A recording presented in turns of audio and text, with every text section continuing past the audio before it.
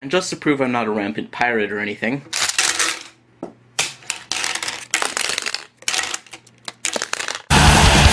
the Easy Flash 4 is an extremely Nintendo unapproved method of having all of your games with you at all times. It is a Game Boy Advance flash cart, but will work in any system that runs Game Boy Advance games, whether that be your Game Boy Micro, your Game Boy Advance SP, your DS Lite, or heck, even one of those stupid GameCube card readers if you got one of those. How the Easy Flash 4 works is by reading ROM files of games off of the mini SD card in the side. Unfortunately, mini SDs once put in here will be very difficult to get out. What I have in here now is a mini SD card to micro SD card adapter, which all you have to do is put in the micro SD card right in the side, and it reads fine. It's still kind of difficult to get out, but it's possible. I very much recommend you get this same setup, because I've had this thing for about 2 weeks and I still can't get this out from the first time I put it in. It's pretty sad. Anyway, put the micro SD into a normal SD card adapter and put that in your computer. If your computer does not have an SD card drive, you will need a USB adapter like I have. So you can just put it in that way. Putting games onto your Easy Flash 4 is not as easy as connecting it to the computer and dragging the ROM files onto the SD card. You will need a Windows program that is, for whatever reason, not included with the box, and you'll have to download online. You will need either a Windows computer to run it, or some sort of program like Wine or Crossover. I thankfully have a Windows computer to run the program on, and I cannot confirm whether or not Wine or Crossover will work, but it's pretty likely. I'm not going to lie, the Easy Flash 4 is not user-friendly, and can be very overwhelming to new users. Thankfully, there are many help forums online, and this is not an unpopular flash card, so there's bound to be someone who has the answer to your question, if it has not already been answered. Easy Flash 4 is not without its idiosyncrasies.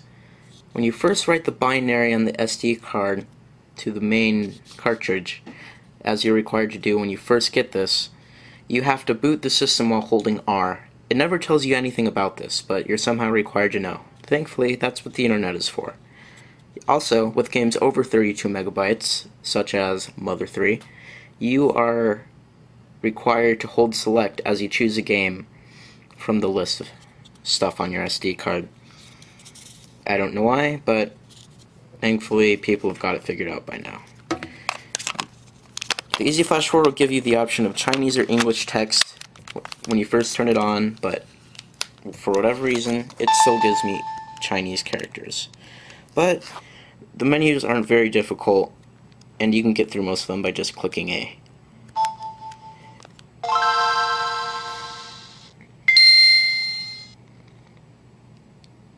Here is my beautiful theme. Look at it. You know you want it. That's why I have a download link in the description.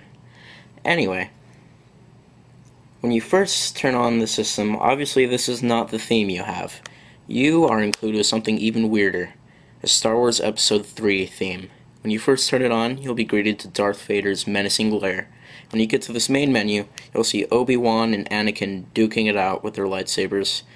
I don't know why, but thankfully they gave you an option to change it on the computer. Here is what you'll want: the games.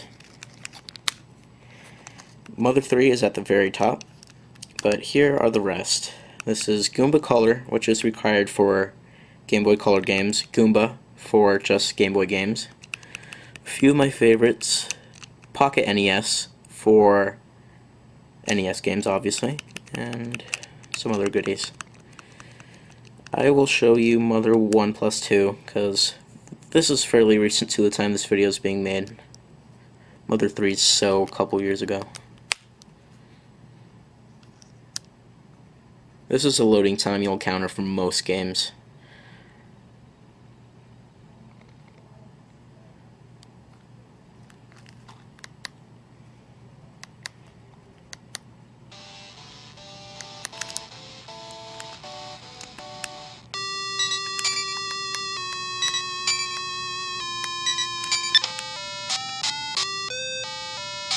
awesome. Regardless of the idiosyncrasies of the main Easy Flash 4 settings and menu, window, whatever, once you're in the game, it runs completely flawless. I've never had any issues with freezing, frame rate droppings, none that an original Game Boy cartridge wouldn't already have. There are also no things that emulators usually have, like save states, turbo. You're going to have to play the game normally. You don't have those kind of things.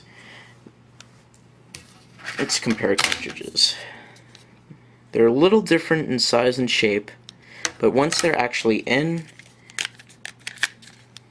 you'll barely notice a difference. The texture is a little more grainier on here than the smooth plastic of the normal cartridge, but you get used to it. It's definitely not a problem. If you want all your Game Boy Advance games in one place, you definitely need this. There are other versions of the Easy Flash 4, specifically ones meant to go flat along the DS Lite Game Boy Advance slot instead of stick out like they do with this. But micros are awesome, and that's why you need this. And I highly recommend this flash card.